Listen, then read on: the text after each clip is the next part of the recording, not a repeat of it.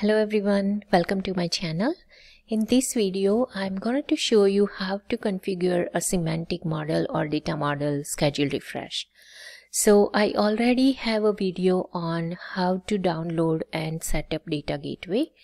So I'm going to just give a background here that when you publish the report to the Power BI service and you have a data file on local server or on your computer Excel file, then when you publish the report, then it also published the data set related to that report to the Power BI service, and then it disconnected.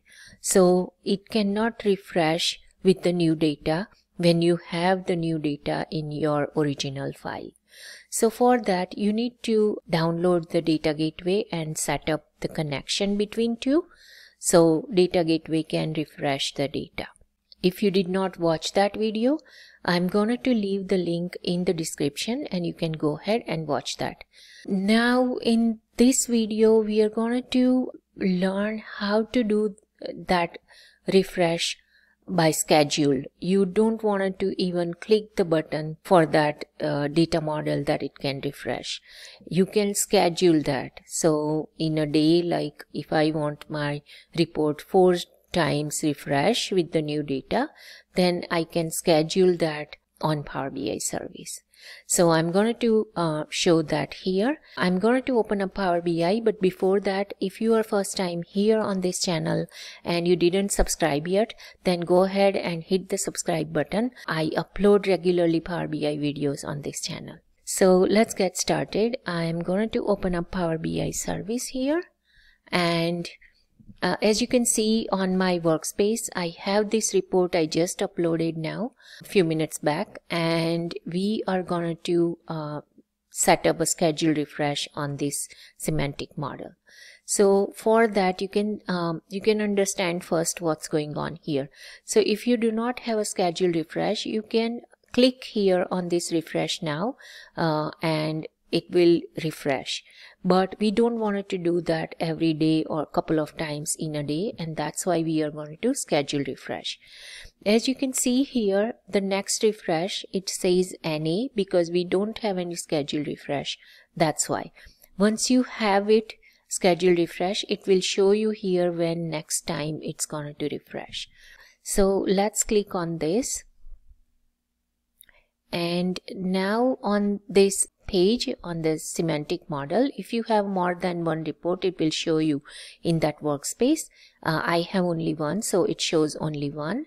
When I scroll it down, I have this option here, gateway and cloud connection. I'm just showing you that in last video we created that connection.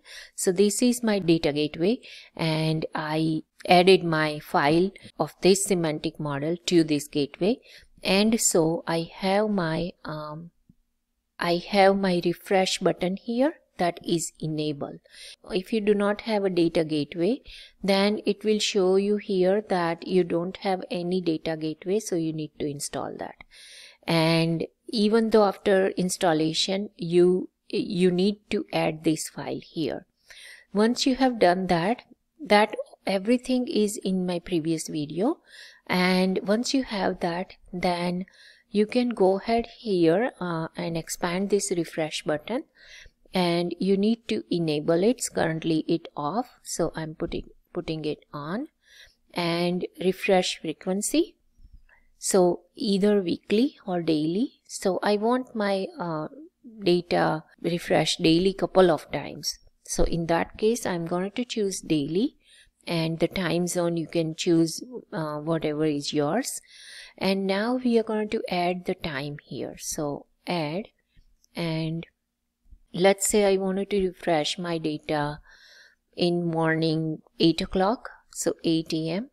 Then another, I'm going to put it maybe, let's say 8:30.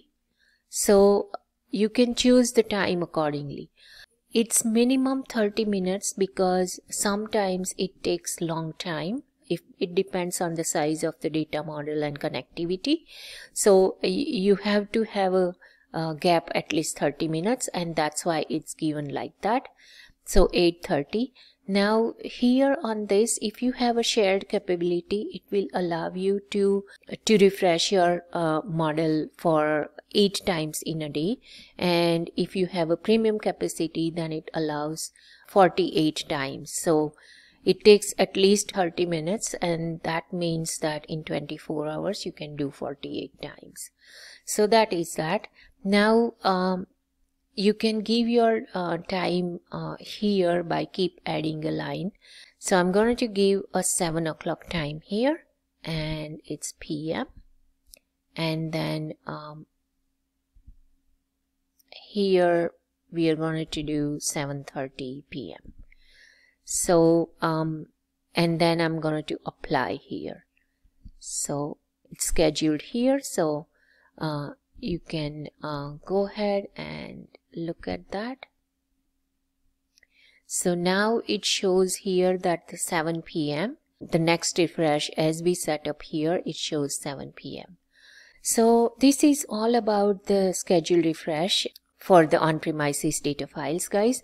If you like the content of the video, then please comment, like, share and subscribe my channel.